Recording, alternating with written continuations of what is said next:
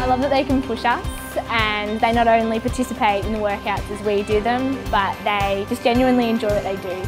And they're interested in you as a person, not just as a number. I think sometimes just mentally getting over the hurdle of coming is the hardest part. After all the exercise, everyone goes for a cup of coffee, and there's about 70 of us. And we all get together. It's like a little organisation. Weights, treadmills, bikes, boxing. We found that hard, but after a period of time we got used to that. And when you got used to that, it becomes second nature to you.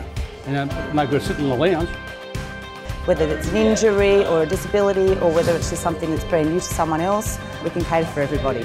You're feeling the pain in the legs, you're feeling the exhaustion from the run, but so is everybody else. So it's just having that camaraderie, I guess, of everybody feeling in the same boat. It's high fives at the end of the class. Again, the community here are very welcoming. Anybody that's new to the classes, so they'll show them how to use the equipment. They'll show them, you know, how to do the different things. So whether it's an instructor or other people in the class, they're very welcoming.